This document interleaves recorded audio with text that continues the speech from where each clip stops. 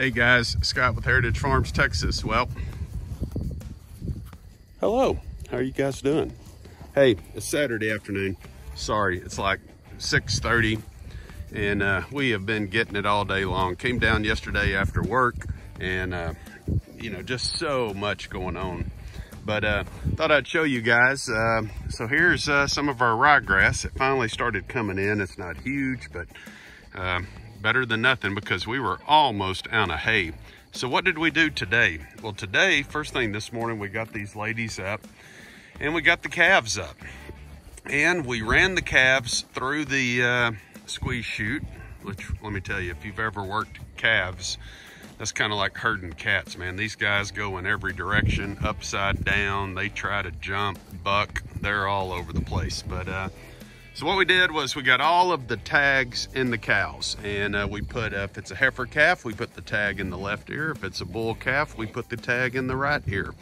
All of them are numbered 100 something because the year is 2021. So the first digit represents the year. And then we use these tags up until the point we wean. If we take them to the sale barn or the steers are gone, no big deal. If we keep any replacement heifers, then we go to a new tagging system, which has a letter that designates the year and then everything else. But so what we did was this morning, we got all of the calves up, got them tagged, and then that was about 9 o'clock this morning. So here it is, 6 o'clock. We kept the calves separated from the mamas because unfortunately with our management style, we have not done a good job of matching up the calves with the mama cows because they were not tagged. So what we did, we kept them apart from literally 9 this morning until 6 this afternoon. And the mamas were howling, the babies were crying, everybody was mad and hungry and upset. So at 6 o'clock, we turned out the calves, and let me tell you what, they all immediately ran to their moms. They all immediately started sucking, and I was able to ride around and write down matching tag numbers with moms and babies. So that worked out really great. And as a reward to everybody, they got turned into a greener pasture. So there you go, nice green pasture. Everything looks pretty good. I like it a lot. So all right guys, that is the story. So the calves are happy. The cows seem to be pretty happy. I think they look pretty good for this time of year. So we got about like 4 or 5 of these paddocks with the grass in here. Greg Judy would tell you it needs to be taller and thicker and everything, but hey, compared to where we were at a year ago, the rotational grazing is definitely helping a little bit, but us being part-timers, it just makes it difficult to do daily flips. We have to do weekly flips on a little bit larger pastures. So the other thing we did, which I'll show you tomorrow, is we did put up another electric fence across some ryegrass at our Telephone 2 property. We got that going, and we also did a tremendous amount of pecan work this weekend. We actually weed-eated around the base of each pecan tree where the sprinklers are. We sprayed Roundup, like a 6-foot diameter circle at the base of each one of those. And basically, then we came back and started pruning the pecan trees because they are very, very close to bud break. So things are definitely getting busy in the spring. There's just not enough hours in the day. So next weekend, I got to come back and everything we did here today, I've got to do at our Telephone 2 property. Got to get all those calves tagged, get them matched up with their moms, and then within the next week or two, we got to do some sorting. We're going to break these herds up, put them a little bit different groups, and then before you know it, it'll be April 18th, 20th, May 1st, somewhere in that time frame, and that's when we'll put the bulls in with the cattle. So, all right, man, never a dull moment. More to follow.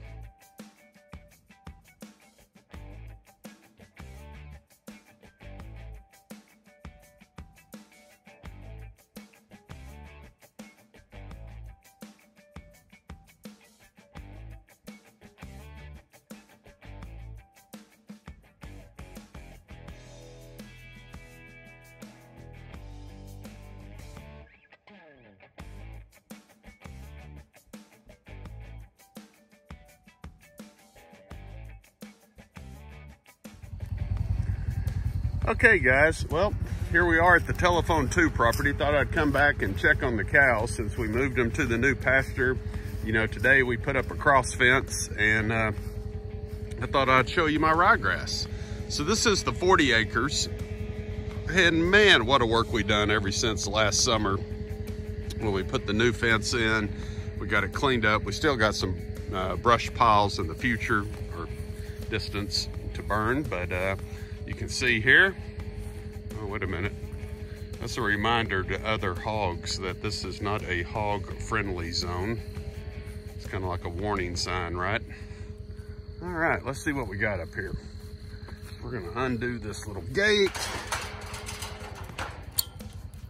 Seems like only yesterday we were putting in this new fence. God, I still like it. Painted with the Sherwin-Williams, but hey man, look at the ryegrass on the horizon.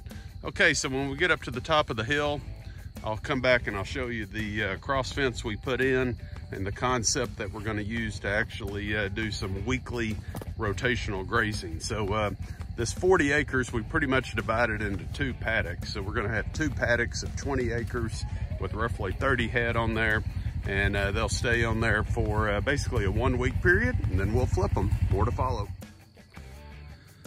Okay, here we go. So Saturday afternoon, what a full day. So we came over here and we basically took that hot wire, we ran it across the 40 acres, and we went back to the back corner. So kind of a diagonal deal, but you can kind of see behind me where the entrance was. We've got some pretty good ryegrass going on right here. I mean, it's not huge, but it's a little something. So the plan is, hopefully we'll let this grow for another week. And next weekend, we'll move the herd. So there's like 30 head of mama cows and calves in here. We'll move them from here over here. So, and then on the horizon, we have 2 paddocks. One that they just came off of, which has got basically grazed to the ground, which is no bueno, not good on my part, but it is what it is. And then the other section over there, which looks about like this. So the plan is, hopefully, considering that far pasture over there will have 2 weeks before the cows are in there, I'm hoping we'll have a pretty good stand of ryegrass. And since this has another week before we put the cows in here, I'm hoping that this will grow. The weather conditions look pretty good. Highs in the 70s and 80s. We're expecting a couple of showers along the way.